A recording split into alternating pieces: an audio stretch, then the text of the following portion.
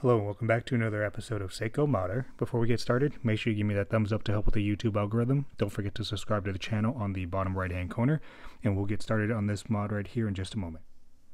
So for this episode of Seiko MODDED, this right here is going to be a modified Aquanaut. This is a very beautiful executed murdered out version, so it's just all black on black.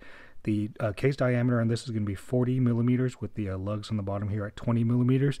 So it's going to be an excellent candidate for just changing out straps if you don't like this silicone textured band that I have it built on. Case diameter for this is a little bit over 13 millimeters, so certainly not too thick. It's a really good size. If you look at the dial on it, it's a very nice squared off texture. This uses the NH35 automatic movement, so again, very well executed. Right here on the crown, give me a moment. First position. Whoops.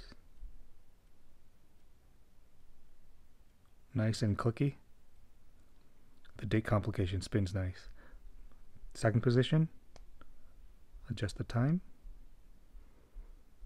And of course, when you're done, make sure you push it in. Flipping this around. Again, this is the NH35 automatic movement. So it's like the Honda Civic engine, if you will. It's very reliable and easy to service. This right here is going to be a butterfly clasp. Give it a push or a squeeze right here. Pops right open.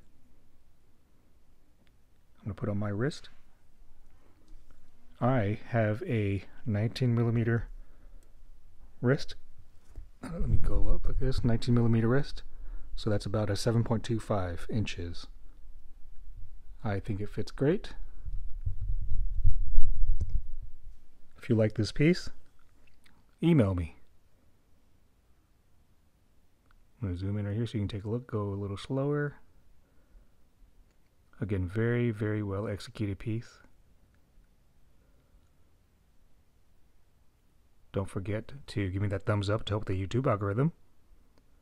Subscribe to the channel on the bottom right hand corner. And I will see you on the next one.